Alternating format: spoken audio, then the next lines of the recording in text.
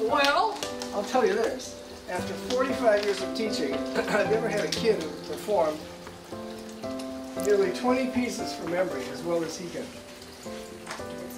And even though we can always practice more, he still does remarkably well with the time he puts in on it. So I'm very pleased to present him December 14th at my house. If anyone wants to come, you're welcome. I have a potluck and I have students from China, Korea, India, Russia, and they all bring ethnic food. So it's a real potpourri, and it's very nice. So that's December 14th, Saturday at 6, if anyone wants to come. And I usually have a recital for my students in general, but not one kid. But I thought, I need to showcase this boy because he's extraordinary. And he has no stage fright, and he plays like, whoa!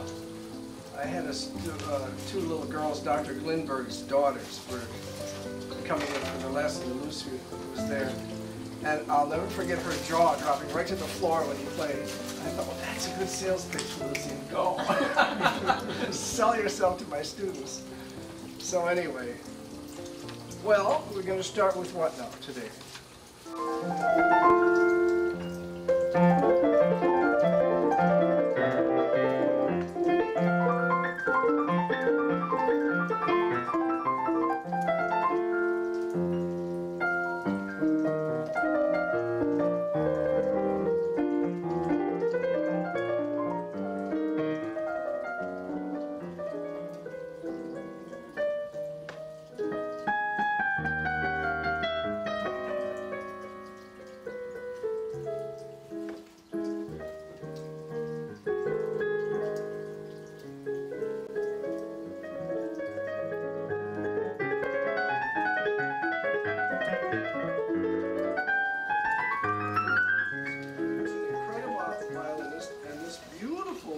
That's the basis for this Rachmaninoff thing, is every one of the 24 variations is totally appealing. But the 18th is the one that makes people go, oh, like St. Francis of Assisi seeing God. They just go nuts when they hear it. Now this is a simplified version, but it's very satisfying because it retains the delicious theme that he wrote. Delicious? Delicious, very appealing.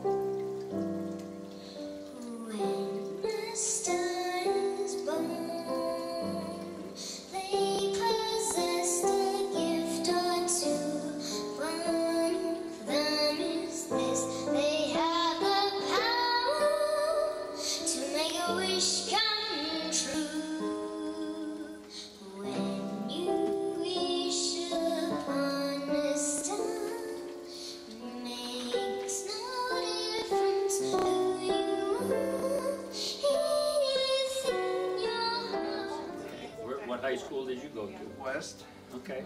All right. as recently as 1967. And according to my students that have printouts, Yeah. Quote myself.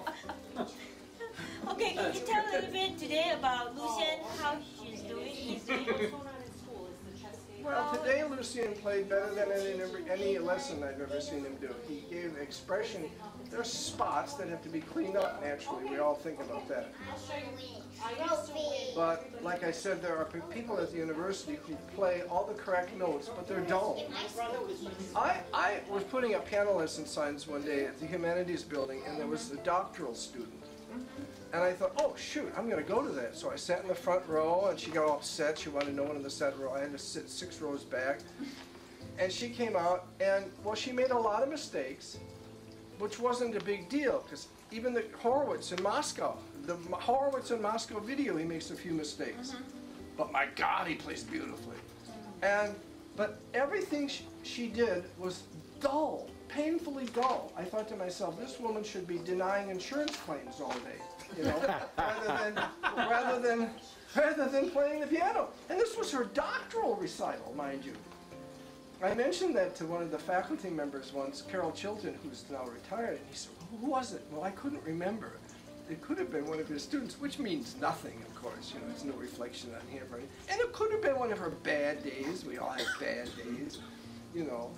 But the point is, she didn't make any music, as far as I was concerned. And Lucian has this way of just sculpting these lines. Don't you think? Don't you think he gives expression? Yeah, Especially for a little kid who's on the computer all the time? I mean, really, for him to give that, don't you think that there was... I think so. And that's terribly impressive, and that's why I want to show him off. Out of the 45 years I've taught, I've had over 1,200 students, ages 4 to 89, from all over the world. And I've had many talented students. One boy has recently played with the Madison Symphony twice. And he started when he was 9. Not 4. 9. But he's homeschooled, and it's 5 hours a day. You see, that had a lot to do with it. But he's really good. So I thought to myself, to have somebody like Lucian, you have to have him play a whole solo recital. So that's what I want to do for him, is show him off. And we'll do that on the 14th. Okay. Bravo. But I want a suit and tie. Clip-on tie. You get a little clip-on tie, buddy. I saw He looks excited. I saw you in the clip-on tie when you were in Indiana. He's Googling that on the internet right now. Yeah, yeah, clip-on tie. But you wore it, Lucian. You had it on when you played at Goshen, was it? Yeah. Yeah, you looked real handsome then. Nowadays, you know, at the Carnegie Hall, they go on with their turtlenecks and they don't always dress up. But I think you should dress up. I don't know. I think you should. I think you should dress up. So, I agree. Okay. This is a homey feeling, so it doesn't feel that's right. that he needs to. That's right. He said he don't was a show too semi-dress much. rehearsal. Yeah. I need to run, 'cause I gotta run. Yeah, that's okay. I have to go too, so. No, but I